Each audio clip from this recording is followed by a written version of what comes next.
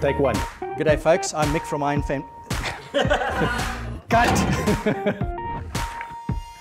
G'day folks, welcome to another Moment with Mick. I am he, Mick. For today's video, I'm answering a viewer's question, a very interesting question I thought. So we're taking the time to make a little movie about it. The viewer asks, what do you think of the new Ineos Grenadier and would you buy/drive one? Very interesting question, and it really got me thinking a bit more than usual.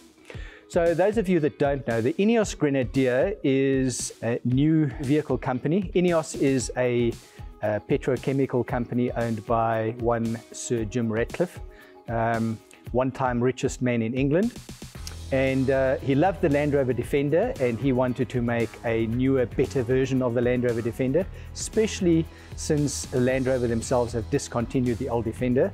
And as I'm sure you're aware, they have now launched a new Defender, which is totally different to the old Defender.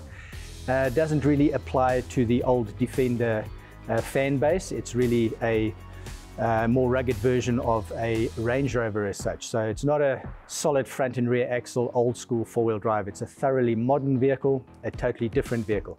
And it's kind of left a gap for an old school four-wheel drive. And Sir Jim Ratcliffe has thought it a good idea to design a vehicle that looks very much like the old Defender, but thoroughly modern and to all intents and purposes a lot more reliable and up to date than what the old Land Rover Defender was.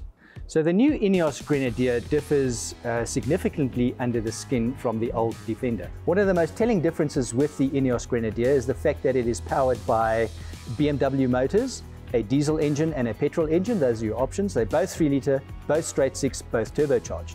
The only option for the gearbox is an 8-speed ZF gearbox. Now, BMW engines are very good. ZF gearboxes are very good, and they'll certainly be better and more reliable than the engines and gearbox combinations in the previous Defender. The vehicle features front and rear solid axles, coil sprung all around, very similar to the old Defender. Now, bear in mind that the Defender is based on a vehicle that was designed in the late 40s.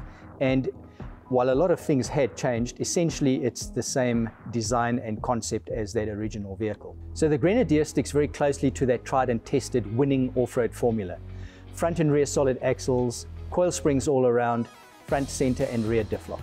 From what I've been able to gather from the press releases on this vehicle, it'll also feature a lot of electronic trickery, which will further enable its off-road prowess.